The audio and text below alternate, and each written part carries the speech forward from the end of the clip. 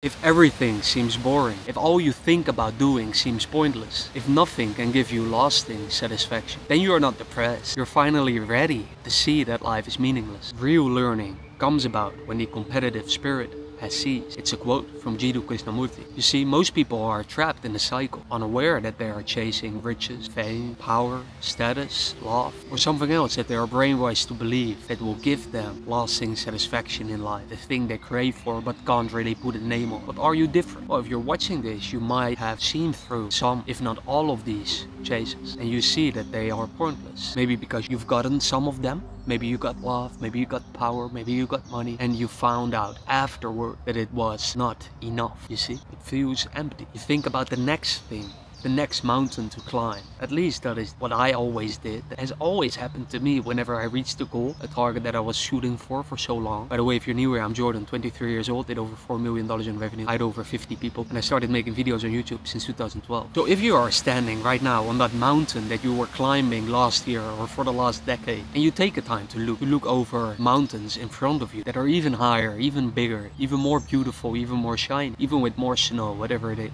you may be one who sees, not because of me, but because you clicked on this video, this view that it is beyond disappointing. You see mountains as far as you can look, and you imagine yourself standing on these higher mountains, these bigger mountains, these better mountains, the mountains you can talk about after you climb them and others would applaud you for them. You look at those and you can't help yourself from seeing the truth. You're climbing these mountains for others. You're climbing them for ulterior motives, and you can't climb them any longer. For you've seen the shoes you use, shoes you wear. They were not yours. They were your neighbors, friends, family. The shoes you used to climb these mountains, the ones that helped you climb those mountains, they were not yours. They were your big brothers, or maybe even your fans, but not yours. And the shoes hurt. You're standing there when you look at the other mountains, and the shoes hurt a lot. I get it. They hurt so much you can't wear them any second longer. Not for 1 second. And you're standing there on the top of the mountain, looking, standing, now standing barefoot. And even though the next mountain seems like a challenge to you, a challenge that some days feels even exciting, almost exciting enough to start climbing, or you maybe already imagined or started the journey, a challenge to overcome barefoot, but you can't. You can no longer climb. Not because you lost the physical capabilities, not because you lost motivation or this burning desire inside of you.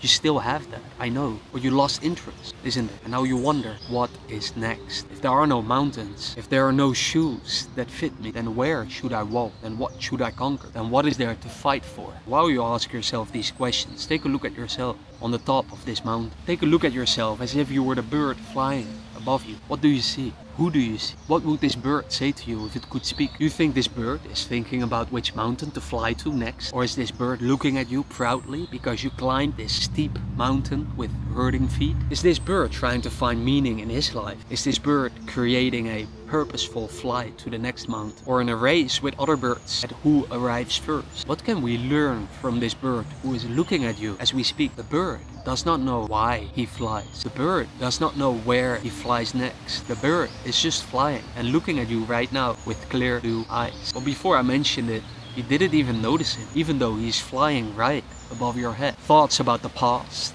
thoughts about the future, judging the next mountain based on your past memories, judging if the next mountain may be a bad option based on your past memory, based on the memories of other people around you telling you that mountain fame is a bad one to climb. You shouldn't do that. You should pick the other mountain. Maybe mountain trophies better, or mountain humanity, even better is that one. Going to Mars, doing something extreme. So you start to think about the mountains next to it, behind it, further away, bigger, better, different. Then you see mountain love, but that one seems painful after your last breakup. Old memories come up when you look at mountain love. Memories of betrayal, irritation, frustration. And maybe this happens to each mountain you see. You don't see the mountain, you only see the thoughts about the mountain. This prevents you from seeing the reality in front of you, beauty, truth. And as long as you see thoughts instead of mountains, you will feel the consequences of those thoughts instead of the consequences of your beautiful sight. It is in seeing clearly with an empty skull that there is no hope. Hope for meaning, hope for perfect shoes,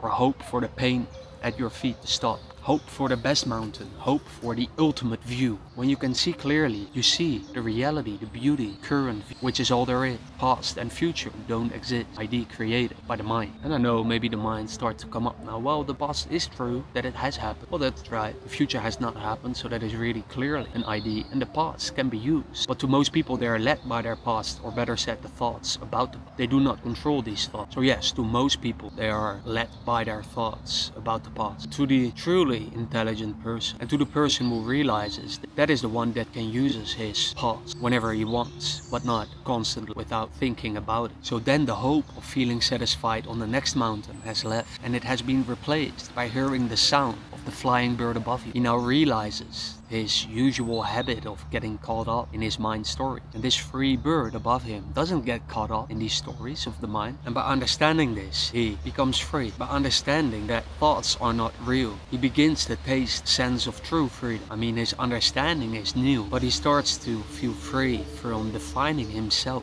Clouds of his thought. It is truth that liberates, not your efforts to be free. That's a quote from Jiddu Krishnamurti. And I hope it may hit home to you as it did to me. For I was always taught to work hard. I mean, I was watching these motivational speeches since I was 12. They're so deeply ingrained in me, which has given me something, but I would argue more bad than good. But there's a topic for another video. In fact, I already made a video about it. You can watch it here somewhere. So this person who realizes that all these thoughts about the mountains in front of him are just that, thoughts. They're not real. That is the one who starts to see with clearer blue skies, just like the bird. And yes, from time to time, buying into these thoughts about the mountains in front of him still come up. But as this realization deepens, these clouds, they don't often come around. They start to appear less frequent, and they're less thick. They don't stick around that much. And eventually, he doesn't even need to resist clouds of turbulent thinking, because they have lost all weight, stickiness. Like the bird, he has realized his true nature is the open, endless sky itself, allowing clouds to come and go, but never letting them cloud his breathtaking view. Talk soon. And here's my poem about the essence of this video. A man climbed a big mountain high. He looked at more mountains touching the sky. He had money and things, but he felt empty inside. What else should I get? He said with a sigh. Then a free bird floated over his head, not climbing a mountain, just being instead. The bird seemed so free, with no goal to attain. The man watched and started to see things more plain. This mountain itself was enough to just be. No more mountains to climb, he could finally see. He let go of the wanting. Like the bird, he was light. Each breath was amazing. Each sight was so bright. Not higher to go, no future to arrive. Just being right here, fully alive. And if you have a question or you just like to talk with me, you can always send me an email or DM me on socials. No, I won't ask you for money, but I only respond to serious people. That's it. Talk soon.